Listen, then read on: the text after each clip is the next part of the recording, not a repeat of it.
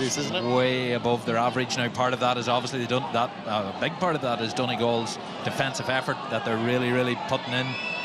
You heard the double up. It's not a man-to-man situation. They're really pushing hard. Odhran Lynch competing. He's out of his goal. This could finish it. Lynch is out of the game. Donegal can win this quarter-final here. They've men over goal. It's a fourth goal, and it's a brilliant strike from Jamie Brennan. This is stunning stuff. Jimmy's about to get winning matches again. 4-9 to 13. 7 minutes left. That has to be it.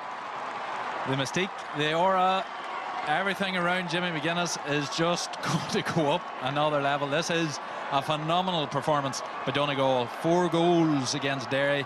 That high press that Derry have been putting on the patent kick out didn't work. Now with Gavin